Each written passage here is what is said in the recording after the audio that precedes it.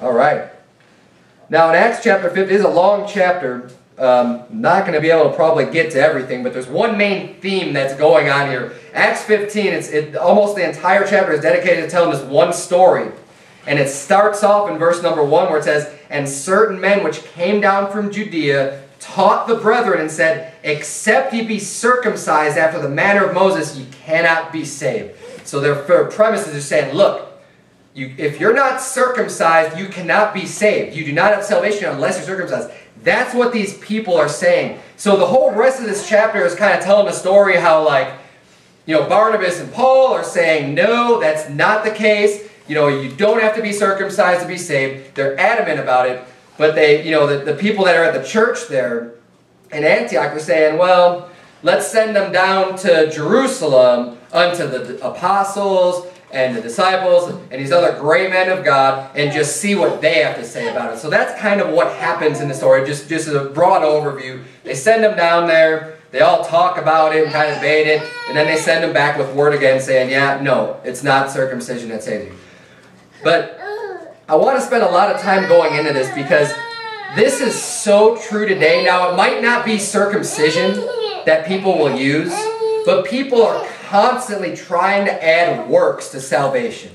And we're going to spend a little bit of time on that this evening because there's nothing new under the sun. People have always been trying to do this. People will always try to do this. And if you could try to group, if you look at all of Christianity in general today, you just look at the whole scope of Christianity, it's separated into two types of Christianity. Those that believe in faith only, no other works, nothing else saves you, and then everybody else is adding some kind of works to that.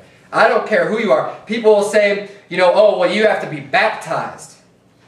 Because faith is not enough, you also have to be baptized. Or they'll say, faith isn't enough, you also have to give up all of your sins and repent of your sins in order to be saved. It's not just faith in Christ. People add all kinds of different things that are works. And we're going to look at a few of those things. The first one I want to turn to is, if you would, keep a finger in Acts chapter 15. Because the most common thing today, turn if you would to Jonah chapter 3. Jonah chapter 3 in the Old Testament. It's after the major prophets, in the minor prophets. Jonah chapter number 3. Because the most common form of work salvation that you're going to find in today's society that's being preached today very widely is this heresy that says that you have to repent of your sins in order to be saved. Now look, I know that the Bible uses the word repent. And I know that sometimes it uses the word repent to talk about salvation. But it never says that you have to repent of your sins to be saved. Now let me ask you this. Repenting of your sins, would that be similar to say maybe, turning from your wickedness? Turning from your wicked way? Would be a pretty fair definition of repenting of your sins, right? Well, look down at Jonah chapter 3 and verse number 10. The Bible says, "And God saw their works, that they turned from their evil way. And God repented of the evil that he had said that he would do unto them, and he did it not." You see, people will tell you today, if you don't turn from your sins, if you don't turn from your wicked way, then you cannot be saved or you were never saved. But the Bible defines turning from your evil way as works in Jonah 3 chapter 10. You can't get around it. God saw their works. What did they do? What works did you see, God? What works was it? That they turned from their evil way.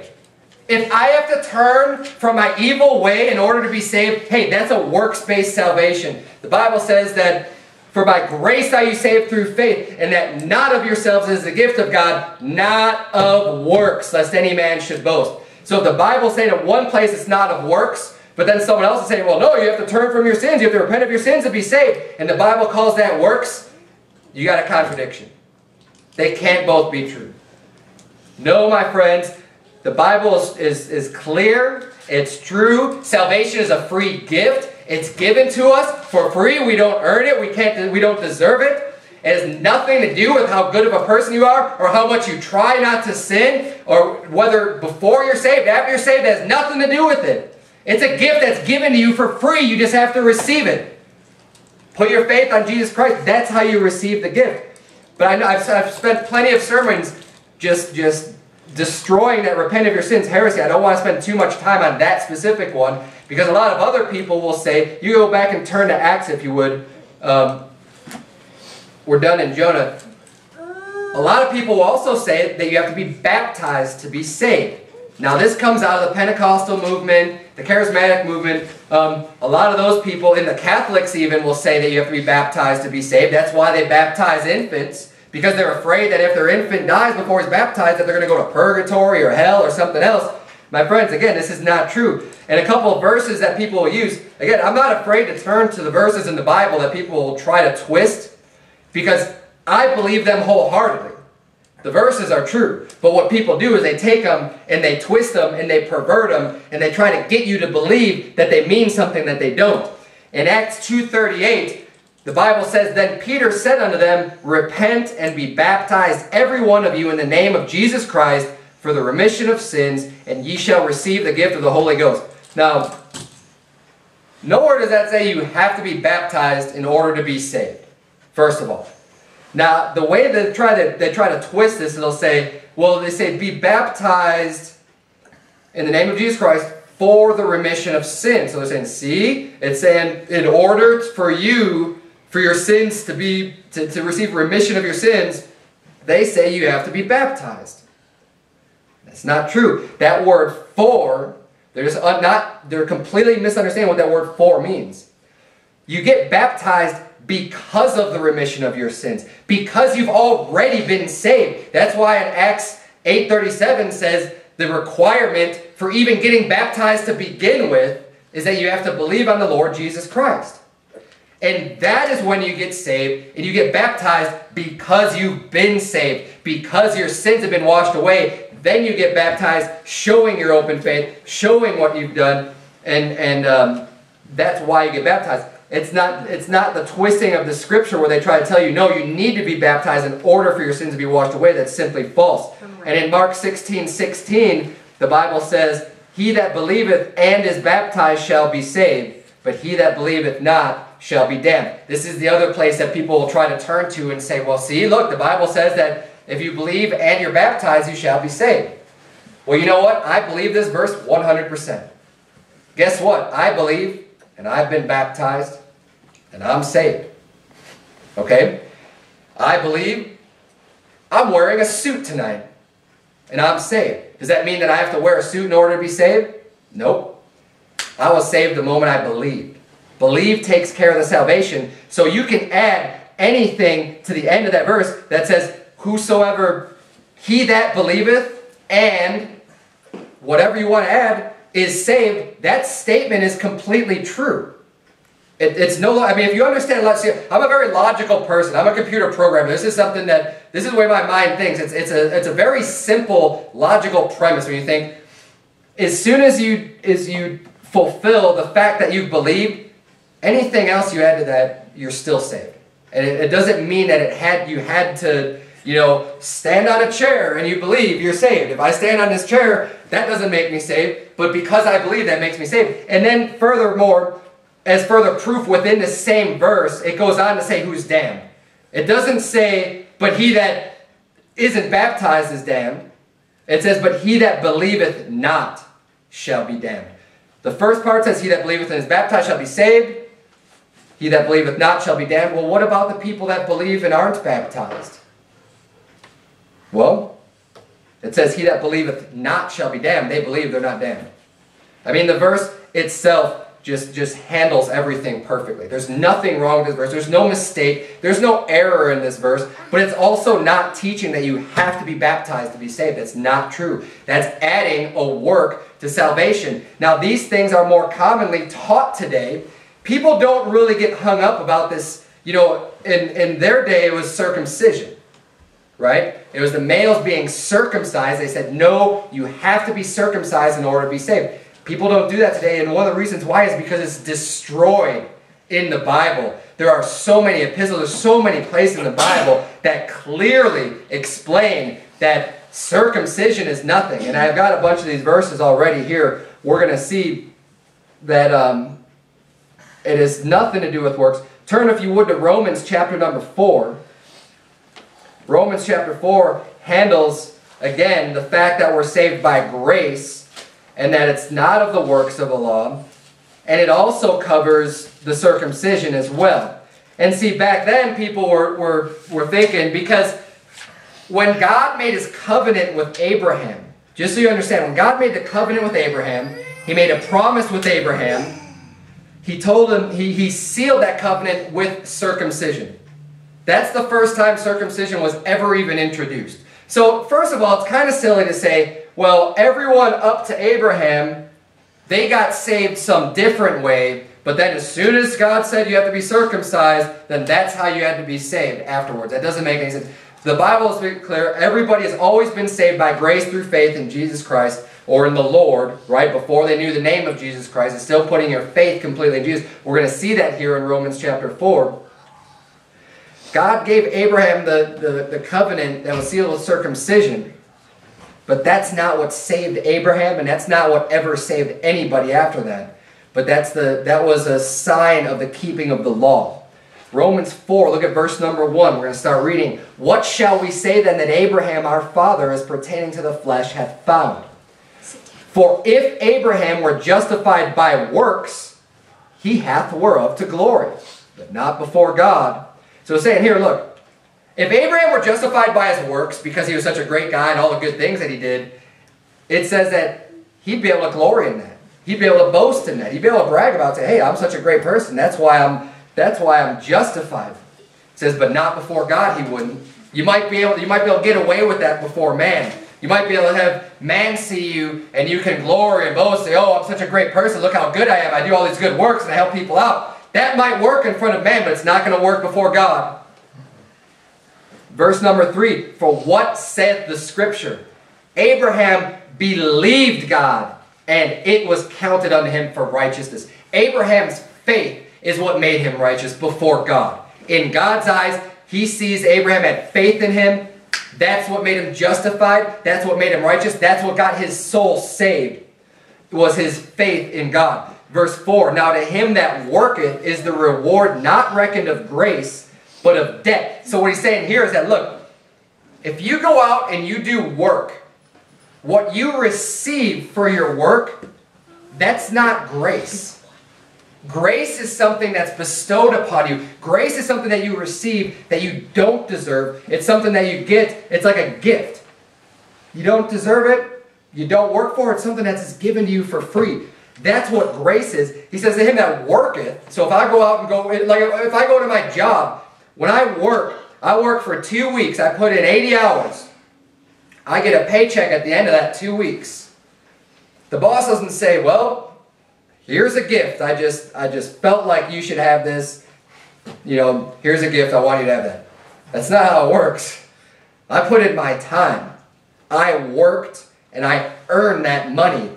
That money is something that I was owed. It's a debt that was owed to me by putting in my time, my effort, my energy, my work for my boss. Hey, that's a debt. That's why the Bible says in verse 5 or in verse 4, now to him that worketh is a reward, not reckoned of grace, but of debt. It's not my boss's grace that he gives me a paycheck. It's because I worked for him. It's debt. He owes it to me.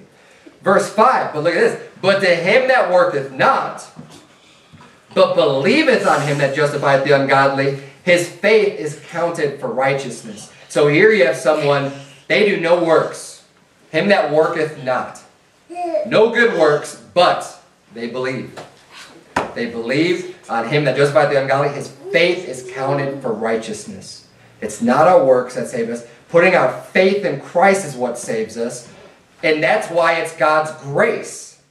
That's the only way it could be grace, is because he's giving us something that we don't deserve. It's a gift. It's not something we earn and deserve and we work for. In verse 6, he goes on further to explain this. Even as David also describeth the blessedness of the man unto whom God imputeth righteousness without works. Again, tell that to the Mormons, right? That say that, oh, well, faith without works is dead, and that you can't be saved unless you have works. Well, the Bible says that blessed is the man unto whom God imputeth righteousness without works. God imputes righteousness. That means he gives you righteousness without works. Just because of the fact that you have faith. Which again shows that, yes, it is possible to have faith without works. Because right here he's saying he's going to impute righteousness to someone that doesn't have works, but they have faith. Now to him that worketh not, we saw in verse 5, but believeth. You can have faith without works. Now, yes, your faith may die without works, but it doesn't mean that you haven't received eternal life. You haven't gotten that gift of salvation. In verse 7 it says, saying, blessed are they whose iniquities are forgiven and whose sins are covered. Blessed is the man to whom the Lord will not impute sin. Now I just want to point out real quick, this might seem real basic and real simple for everyone that's here tonight. We know that we're saved. We know that we're saved by grace. We know this stuff. But I want you to listen, because this, if nothing else, try to pick up on some of the things that I'm expounding here, some of these verses, because they're going to be very effective out soul winning. Because a lot of people believe in works-based salvation. And try to let these verses sink in you. Make note of them. Remember them. Remember to be able to turn to Romans chapter 4, because we're going to go to a bunch of places tonight that just clearly define salvation by grace and not of works. So many people, they are hung up on their works. I talk to people and they'll say, I'll ask them, why do you think you're going to go to heaven? Do you know for sure you're going to heaven? Yeah, I'm going to go to heaven. Why? Well, because I'm a pretty good person. Because I help people out.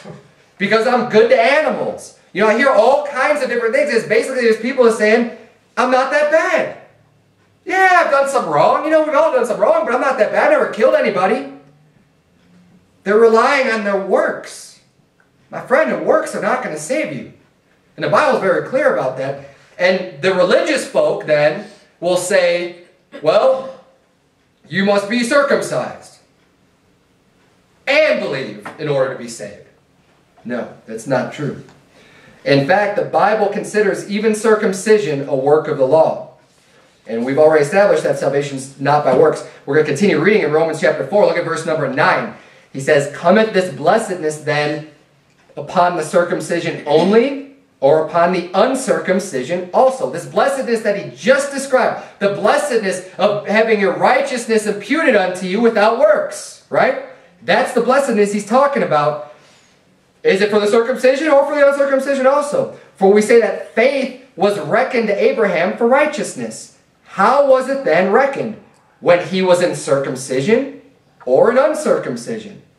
Not in circumcision, but in uncircumcision. So what this is explaining here, it might be a little bit tricky, you read the words. Basically what I was saying is that, look, when did Abraham receive righteousness? When Abraham believed God, he was not circumcised already. God found him faithful first before he gave him that seal of circumcision. He already had that righteousness prior to ever being circumcised. It's basically what he's saying here. Verse number 11, and he received the sign of circumcision, a seal of the righteousness of the faith which he had, yet being uncircumcised. It's a sign, it was a seal of the faith that he already had, that he might be the father of all them that believe, though they be not circumcised, that righteousness might be imputed unto them also. It's the same exact thing that we do with baptism today. Baptism is a sign. It's a sign of the seal of the righteousness of the faith that we have. It's something you do after you believe. And just like circumcision was something that they did, now they did it on the 8th day with their children when they were born. It was slightly different in that sense, right? But when Abraham received it, he received it as a seal of the promise that he had because of his faith. And then it says in verse 13, for the promise that he should be the heir of the world was not to Abraham or to his seed through the law, but through the righteousness of faith. For if they which are of the law be heirs, faith is made void, and the promise made of none effect. He's saying, those that follow the law, those that obey the law, if they're heirs, heirs is something that you inherit, right? So like, if, let's just say, for example, like my parents were to die, God forbid, and they have an inheritance, they have their house and land and property, whatever. The heirs would be me and my brothers because we're their descendants. So their goods and their possessions pass on to us, and that comes by nature of just us being their children, right? That's why we're the heirs. But he's saying here that if if you are become an heir because you're following and obeying the law, he says faith is made void. You don't need faith. Faith has nothing to do with it then if you're made an heir by obeying the law. He says, and the promise is made of none effect. Verse 15, because the law worketh wrath. For where no law is, there is no transgression. Therefore it is of faith that it might be by grace, to the end the promise might be sure to all the seed, not to that only which is of the law, but to that also which is of the faith of Abraham, who is the father of us all. The law is the reason why we're sinners. Because without the law, there would be no sin. The reason why we're sinners is because we've broken the law. We cannot become an heir of salvation by obeying the law. We've all transgressed the law. We've already screwed that up. We've already broken it. We have to receive the promise. Abraham received a promise. God made Abraham a promise, and he said, in these shall all the nations of the earth be blessed.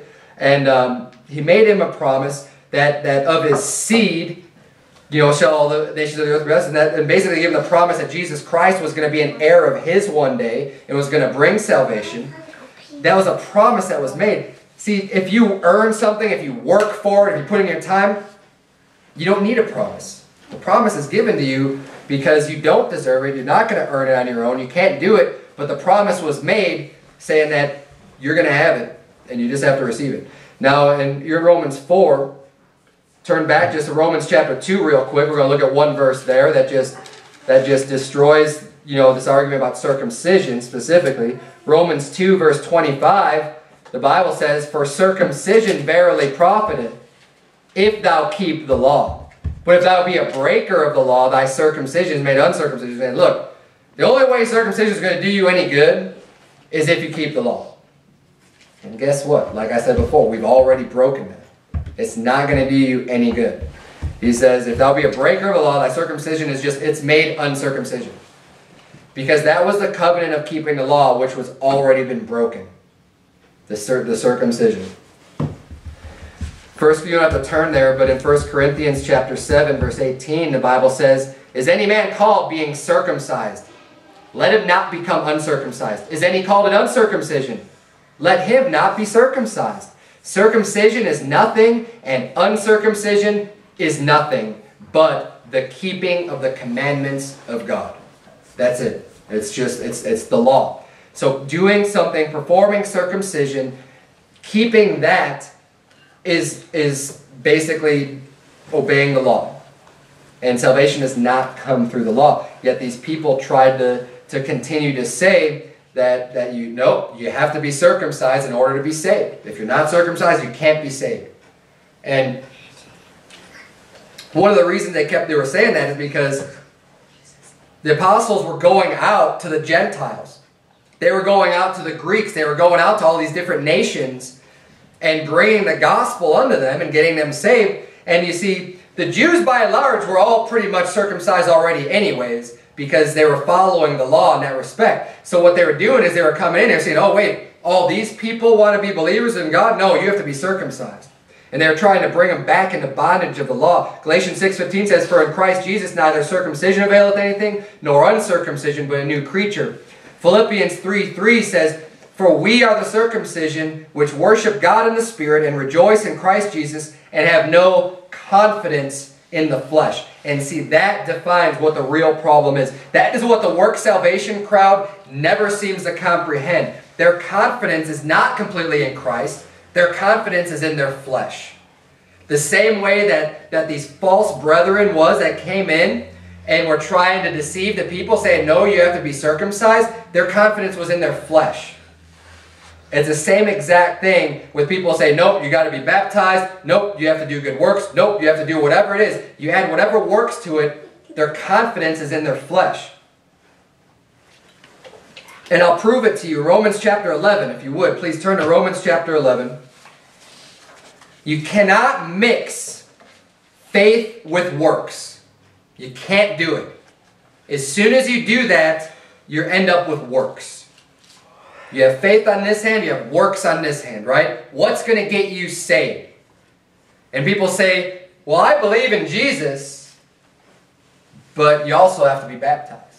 Exactly what they're doing here. Well, I believe in Jesus, but you also have to be circumcised. Right? Circumcision, the baptism, those are works. Those are obedience to the law. Faith is not of the law, it's just your belief. It's your faith in Christ. And as soon as you mix the two and say, well, you need both. Well, you know what? As soon as you do that, that faith, it's no longer faith. Now it's works. So you add a little bit of works, it's all works. Romans 11 verse 6 explains that perfectly. It says, and if by grace, then is it no more of works. You say, look, if you're saved by grace, it's no more of works. Otherwise, grace is no more grace. But if it is of works, but if it be of works, then is it no more grace. Otherwise, work is no more work. And it goes back to the same example I was given about my paycheck. Look, it's either I did my work or I'm just receiving a gift. You can't mix the two together. Like as soon as you start doing some work, and again, it might be a good deal. You might be getting a little bit more than you even worked for, but if you worked for it, you worked for it. Right? You know, I like to say, if let's say I wanted to give away something that's really expensive, you know, a $100,000 car, I want to give away a Ferrari to somebody, right? But then I say, well, I want you to have this. It's my gift to you. But you got to give me $1, right? So that's the only way I'm going to give it to you is if you give me $1. Really expensive gift. I mean, hey, you'd be foolish to pass up that deal, right? But let me ask you this. If you paid $1, is that still a gift? It's not a gift. Now you just purchased it. You might have gotten the deal of the century. You might have got the best deal on this planet. But you still bought it. It no longer, by definition, it's no longer a gift. Well, you want to add that little bit of works into your faith to trust in to get you saved. You say, well, I'm just adding in baptism. You don't have to do it one time. You don't have to keep on doing it. Right? One little thing. Just, you know, you have to believe and be baptized. You have to be baptized to be saved. All of a sudden now you're just believing in work salvation.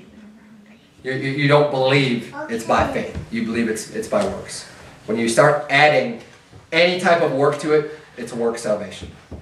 And that's what Romans 11:6 is explaining here, that they're mutually exclusive. You cannot have works and you can't have faith mixed together because they don't mix. Now, there's always going to be people that try to add works to salvation. They're always out there. And ultimately, I believe it's due to their own pride. And the reason why I say that is because you have to be able to humble yourself in order to receive that free gift. When you have to realize that I can't do it on my own. I can't do it. I'm not good enough. I don't deserve the gift. I don't deserve heaven. I deserve hell. That's what I deserve for my sins. When you realize that, when you humble yourself, then you can just accept that free gift. With thankfulness in your heart to God. Just thank you, God, for saving me. I don't deserve it. I'm receiving that free gift. But see, when people want to add in works, it's that little bit of pride that's in them that's saying, no, I did something. I did something to be a part of this. I did something to get my way into heaven. I gave up my sins. I started living a righteous life. I started doing all these things. God says, no, you wicked sinner. No. It's a free gift, and you have to receive it as such. Mark 10:15 says, verily, verily I say unto you, whosoever shall not receive the kingdom of God as a little child, he shall not enter therein. A little child. A little child is capable of having that type of faith. My little children have faith that I'm going to provide meals for them, that we're going to clothe them, we're going to provide them shelter. That's the type of faith that they have. They completely trust in us. They don't worry. They don't stay up at night wondering if they're going to be able to eat the next day. We provide it for them. They completely trust in us. Hey, we have to have that childlike faith in God and just completely trust Him to save us. It's that simple. James 4:6 says, but He giveth more grace. Wherefore He said, God resisteth the proud, but giveth grace unto the humble.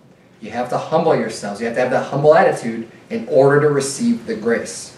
Otherwise, God's going to resist you. You have pride, God's going to resist you. You humble yourself, God's going to give you grace. Now, some people are a little bit more subtle with their works, and they'll try to tell you that, okay, well, wait. You'll say, well, yeah, no, faith saves you. Say, but if you don't have the works, then you never were saved. And this is a repackaging and trying to put the works over here instead of over here. Look, they're still believing in a works-based salvation. I'm sorry. If a person believes in their heart on the Lord Jesus Christ, they're saved. I don't care if they go out and drink or fornicate or do anything else after they're saved. If they did that with their heart, then they're saved. If they believe, they're saved. And that's the bottom line. And you say, well, a person saved, ever do that? Yes. I'll tell you what, you're looking at one. I got saved when I was 20 years old. Do you think I was a perfect Christian the day after I got saved? No way. People would look at me and they wouldn't even know I was a Christian. I didn't like to talk about it. I knew I was a hypocrite. If I was going to start telling people, yeah, I'm a Christian, I'm going out and doing all this stuff. But it didn't make me unsaved. And I know a lot of people that are like that. You see, we still have the flesh. Until we receive a glorified God body, until we're changed in a moment, in a twinkling of the eye, we still have this flesh. This flesh likes to sin. This flesh is going to war after our spirit. And if you let the flesh win, that doesn't mean that you don't have the Spirit of God inside of you. It just means that you're weak and that you're letting your flesh decide what you're going to do with your life and not walk in the Spirit. And then you're going to fulfill the lusts of the flesh. But that doesn't make you unsaved. And people will try to tell you, don't let these people get your head spun around trying to tell you that you're not saved, like the Paul Washers of this world that'll tell you, well, you're not saved if you're going to commit sin. Well, what about David? What about Moses? What about all these other great men of God that have gone out and they've committed adultery and they've murdered and they've done all kinds of bad things after they believed, after they got saved? Don't come here with that nonsense. You do not have to have the works in order to prove that you were saved. Now, in man's eyes, that's how man looks and you're going to be justified. And that's what James is talking about. If you read the book of James, he's talking about being justified in man's eyes. And I'm not saying it's not important to be justified in man's eyes by living a Christian life and by living and walking in the Spirit and doing what's right. It's important, but it has nothing to do with you being saved. That doesn't mean you're unsaved if you're not walking in the Spirit. That's why we're commanded to put away the flesh, die to self daily, walk in the Spirit. That's why you're admonished so many times throughout the Bible, because obviously it's possible not to walk in the Spirit. And this is why all this up. This is why in Acts 15:2. Go back to Acts 15 if you would. We're going to go back to the chapter. I told you this is there's no way I'm going to get to all the chapter tonight, but it's basically all the same story and it covers this one subject. And there's one more thing we're going to want to point out about this. In Acts 15:2, it says, "When therefore Paul and Barnabas had no small dissension and disputation with them, they determined that Paul, Barnabas, and certain other of them should go up to Jerusalem unto the prophets and elders about this question." Paul and Barnabas, they had no small dissension. It means it wasn't just some minor disagreement. They didn't say, well, yeah, you believe that way, I believe this way, but whatever, we're all Christians. No, they had no small dissension and disputation with them about it. It wasn't a minor thing. When they said, well, no, you have to be circumcised, we said, no, absolutely not. They did not believe that for a second, and they stood up and said, no, that's not what it is. We know it's by grace through faith. You can't fool us. You don't have to be circumcised. And I'll tell you what, this is why I'm spending so much time preaching against this too. Because I'm not going to make a small disputation about this. I want this to be crystal clear in everybody's heads that we do not believe in works-based salvation. And Galatians 1, turn if you would to Galatians. We're going to spend a little bit of time in Galatians 2 and in Galatians 1. Galatians chapter 1. Galatians 2 is going to provide a little bit more insight into this story. We already read the whole chapter. That's why I'm not too worried about going through each verse line by line. But Galatians chapter 1 also explains why we do not have a small disputation about salvation, about the gospel of grace. Galatians chapter 1.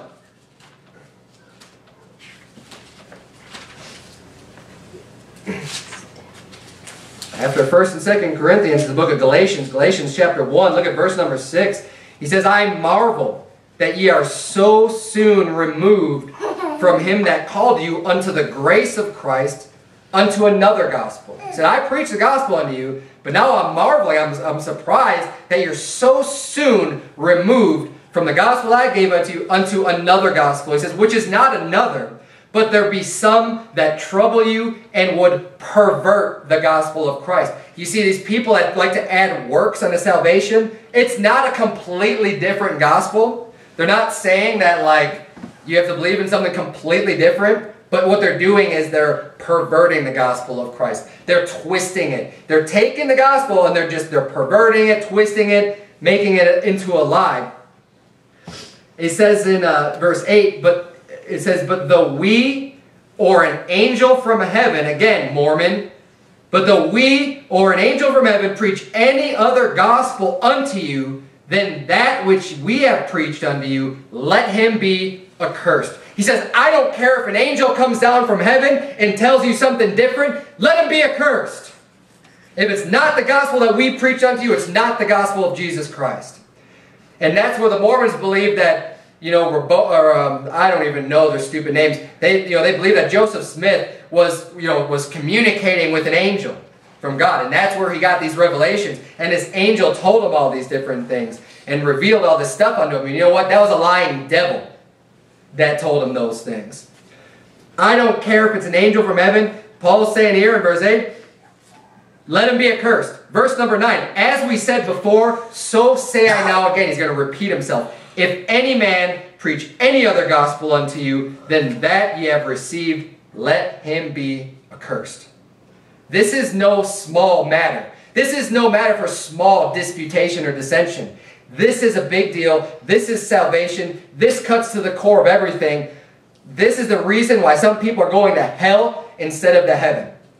It's a big deal. Turn, if you would, to Galatians chapter 2. So Paul and Barnabas, they weren't the ones that were asking to go to Jerusalem to get this matter settled. They knew that. Other people in the church that were up there, they're saying, well, let's send you to Peter, let's send you to John, let's see what they have to say about this, because they knew that, Jesus Christ was in Jerusalem, they were the followers, they were disciples of Christ. So they're saying, well, let's just see what they have to say about it. Go to like a higher authority or a higher source. Now, the people that came in that were saying you had to be circumcised, they were false brethren, crept in unawares. And I can prove that here in Galatians chapter 2. Okay, Galatians chapter 2 is referring to the same events that were going on in Acts chapter 15. Paul is recounting what happened in Acts chapter 15 with all this stuff going on here in Galatians 2. And if you're interested, you could prove it for yourself. Galatians 1 and Galatians 2 explain like the different cities and the places they visited. And it lines up exactly with the places they had visited before and after Acts 15. So you can see that this is talking about the same event, and it just lines up anyways. Just reading it. We're going to start reading in verse number 1 of Galatians 2. The Bible says, then 14 years after I went up again to Jerusalem with Barnabas and took Titus with me also. So in chapter 1, he's explaining how basically right after he got saved, he went out and was preaching the gospel. He saw Peter once, but then he was gone. Like he didn't really spend any time in Jerusalem. He was going out and spreading the gospel. So then 14 years after, and this covers about the time that we see in Acts of Paul's, what he was doing. We saw in Acts 13 and 14, they were called of God to do this great work. They were traveling around. They were starting churches. Hey, 14 years is about the right amount of time for them to be able to do the work that they did with starting those churches in these areas. 14 years after I went up again to Jerusalem with Barnabas and took Titus with me also, and I went up by revelation and communicated unto them that gospel which I preached among the Gentiles, but privately to them which were of reputation, lest by any means I should run or had run in vain. But neither Titus, who was with me, being a Greek, was compelled to be circumcised. And that because of false brethren unawares brought in, who came in privily to spy out our liberty which we have in Christ Jesus, that they might bring us into bondage, to whom we gave place by subjection, no, not for an hour, that the truth of the gospel might continue with you. So he's saying, look, these people came in, they were false brethren, and they were bringing in circumcision, because that's what he's saying, that even Titus he says, was compelled to be circumcised. Because of the false brethren, they were saying, no, look, you have to be circumcised to be saved. And they were bringing in this damnable heresy. They were false brethren, but Titus wasn't sound with that, and he ended up, he was compelled to be circumcised because he was a Greek. But Paul says that whom we gave place by subjection, no, not for an hour. We didn't give them any place. We didn't give them any room to speak their false doctrine. He said that the truth of the gospel might continue with you. But of these who seem to be somewhat, now he's going to be talking about when he went down to Jerusalem. But to these who seem to be somewhat, whatsoever they were, maketh no matter to me. God accepteth no man's person. For they who seemed to be somewhat in conference added nothing to me. But contrariwise, when they saw that the gospel of the uncircumcision was committed unto me, as the gospel of the circumcision was unto Peter, for he that wrought effectually in Peter to the apostleship of the circumcision, the same was mighty in me toward the Gentiles.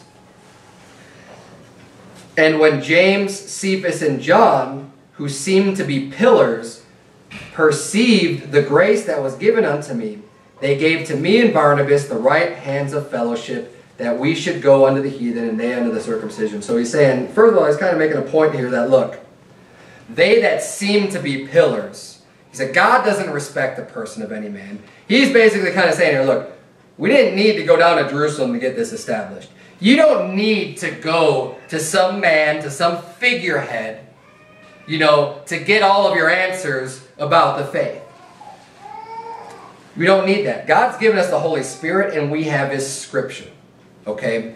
God can teach us. That's why we're independent Baptists. We don't rely on anyone else. I don't need to go running to Pastor Anderson at Faithful Word. I don't have to go running to any other church and go and bring a message and say, oh, what should we do? What should we do? No, we've got the Bible.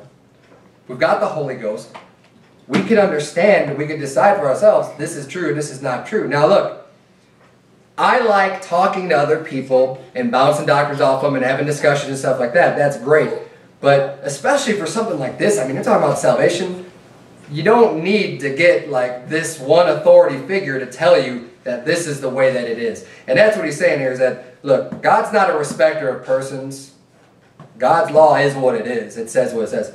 These people who seem to be pillars and these authorities, he said they added nothing to me in conference with him. He already knew all this stuff. They didn't add anything to what he had to say.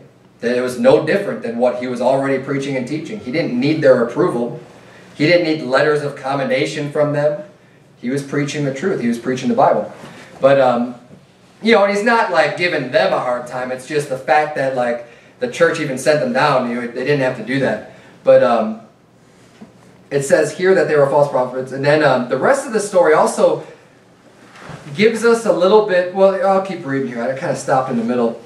It says in verse 7, but contrariwise, when they saw that the gospel of the circumcision was committed unto me, as the gospel of the circumcision was unto Peter, for he that wrought effectually in Peter to the apostleship of the circumcision, the same was mighty in me toward the Gentiles. And when James, Cephas, and John, who seemed to be pillars, perceived that grace was given unto me, they gave to me and Barnabas the right hands of fellowship, that we should go unto the heathen, and they to circumcision.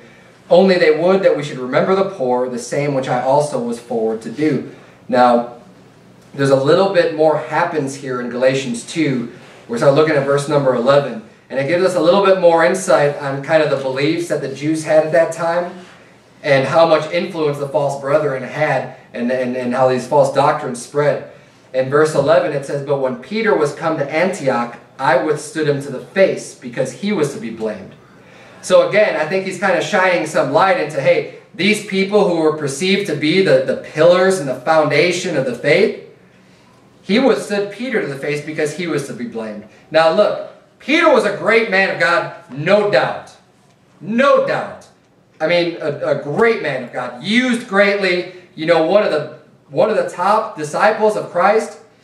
Not taking anything away from him, but he was still a man. He was still a human, and he was still a sinner, just like you and I are sinners. Okay? He was not perfect. He is not the Pope. Catholics might try to tell you he's the first Pope. He is not the Pope. Okay? Peter was a man. He had faults. He had a lot of great things, great attributes around, but he had faults. And Paul is pointing out here, and you know what? God is very careful that no one person in the entire Bible gets lifted up too high. Not one. God has a lot of respect for people. He gives a lot of praise to people. You think of Noah. You think of Job. He's talking about how righteous they were. Yet the Bible talks about, it always is sure to bring up at least one of their faults. So that we don't lift these people up too high, above measure, above that they are. Because, hey, they're human too. I mean, Noah, after he got off the ark, got drunk. Now, the Bible says that Noah was a preacher of righteousness. He did all kinds of great things. I mean, God decided to save him and his family and wipe everyone else out. Noah was a righteous man. Yet he still had faults. We all have faults. And we're going to see one of Peter's here. But what's interesting about this fault here, look at verse number 12. We get a little bit more insight because this is kind of something that was going on almost in the Jewish culture. Verse number 12 says, "For before that certain came from James, he did eat with the Gentiles. But when they were come, he withdrew and separated himself, fearing them which were of the circumcision." So before these men came up from Jerusalem, that they were James' friends, before they came up, these Jews, he was eating with the Gentiles. He didn't have a problem with it. There was nothing wrong with it. He was saying, okay, you know, I'm going to eat with you. Not a big deal. But then as soon as they came up, he feared those people and what they were going to think about him, because they had that custom. We covered this earlier in the book of Acts, that Peter already got by revelation that what God hath cleansed, that call not thou common or unclean. And that the Jews at that time had a law, had their own law that said you were forbidden to eat with the Gentiles. You couldn't eat with someone from another nation, basically. So when he was eating with them, Peter already knew this. He was taught this by God way earlier. Yet when they came up, he feared them and he withdrew himself. And this infected other people as well. Look at verse number 13. It says, "And the other Jews dissembled likewise with him, insomuch that Barnabas also was carried away with their dissimulation." When you sin, when you know something's wrong and you do it anyways, and especially you do it publicly, hey, you're going to be dragging a lot of other people down with you. People will see that, and it affects people. Peter was a leader. He was someone that people followed. They see him doing wrong. Guess what? They start doing wrong too. Not only did he sin for himself, he also brought all these other people with him. And where did it stem from? It stemmed from fear. The Bible says a fear not. The only fear that we should have is the fear of the Lord. That's it. Don't fear man. Don't fear what man can do unto you. Fear God and keep his commandments, the Bible says. But he feared them of the circumcision because it was so ingrained in their culture that you couldn't eat with the Gentiles. So when they came up, he was kind of scared of that because he was. But he did wrong. And then it says in verse 14, it says, "But when I saw that they walked not uprightly according to the truth of the gospel, I said unto Peter before them all, If thou being a Jew livest after the manner of the Gentiles, and not as do the Jews, why compellest thou the Gentiles live as do the Jews? We who are Jews by nature and not sinners of the Gentiles, knowing that a man is not justified by the works of the law, but by the faith of Jesus Christ. Even we have believed in Jesus Christ, that we might be justified by the faith of Christ, and not by the works of the law. For by the works of the law shall no flesh be justified." Now, Galatians 2:16 is a great verse when you're trying to witness to people, when you're soul winning to people, because it tells you that by the works of the law, there shall no flesh be justified. None. You are not going to be justified by your works. Your deeds cannot do it. And he brings this up to Peter, saying, look, you're a Jew. Why are you compelling the Gentiles to live as do the Jews? We couldn't bear it. You know, God gave them circumcision. He gave them the law, and they failed. They couldn't keep the law. They couldn't keep the circumcision. They couldn't keep that covenant, that old covenant. They couldn't do it. That's why it had to be done away. So why are you trying to convince these other people to keep the law and to follow that old covenant? You're saved by grace. And that's where it says, we'll turn back to Acts 15. We're done in Galatians now. I'm going to try to finish out here. In Acts 15, look at verse number 5. It says, "But there rose up certain of the sect of the Pharisees which believed, saying that it was needful to circumcise them and to command them to keep the law of Moses." Now I believe here, see, the false brethren that came in and said that you must be circumcised in order to be saved, This says here there was a sect of the Pharisees which believed. So it says they were believers. But they were saying that it was needful to circumcise them and to keep the law of Moses. I don't believe that they believed that you had to do those things in order to be saved. I think they were saying that, well, no, you should also get circumcised and keep the law. Right? I mean, similarly, where we would say, you know, just because you're saved by grace doesn't mean you just go out and just commit every single sin under the sun. Of course not. You don't do that. You know, we still adhere to God's laws and follow them and do, you know, and live the way we're supposed to. So I think what they're saying, what the discussion became of this, it wasn't about salvation, and it was the fact that, look, some of the Pharisees that believed were saying, well, no, we still need to circumcise them. We still need to keep the law that way. But that's because they didn't understand that no, circumcision was a sign, and it was for the time then present, and that's done away with Jesus Christ. And Peter ends up settling the matter. In verse number 7, he says, "And when there had been much disputing, Peter rose up and said unto them, Men and brethren, ye know how that a good while ago God made choice among us that the Gentiles by my mouth should hear the word of the gospel and believe." Again, there's the gospel, and they just believe it. "And God, which knoweth the hearts, bear them witness, giving them the Holy Ghost, even as he did unto us, and put no difference between us and them, purifying their hearts by faith." He clears up and just says unequivocally, it's by grace through faith. They believed, and God even bare them witness. See, here's the thing. God doesn't always bear people witness today. God when Peter gave the gospel to the Gentiles, back in, I forget what chapter of Acts that was, like 8 or 7, I don't remember exactly the chapter. When he went and preached the gospel, and they believed, they were able to speak with other tongues. God gave them, see, when Peter was preaching to them, they received the Holy Ghost, and they started speaking with other tongues. They were speaking other languages. And that was done to bear witness that they got saved and that they believed, so that Peter could just fully understand and just have it without a doubt. Oh, hey, God laid the Holy Ghost upon them also, that they can do the same things that we're doing. There must not be a difference between us, since God poured out those blessings on them the same way that he did on us. And God bare them witness because he knew their hearts. Right? Now, God doesn't pour out his Holy Spirit and give that type of a witness necessary to every single person that believes today. You don't see every single believer doing these miracles and able to speak in other languages that they don't know, and having that gift that God has bestowed upon them. God did that with specific people for a specific reason during this time. God knows the heart. Man doesn't always know the heart.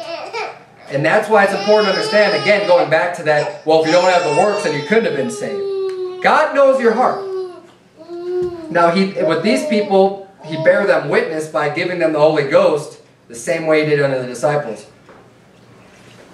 So Peter settles the matter. Look at verse number 10. It says, "Now therefore, why tempt ye God to put a yoke upon the neck of the disciples, which neither our fathers nor we were able to bear? But we believe that through the grace of the Lord Jesus Christ, we shall be saved, even as they."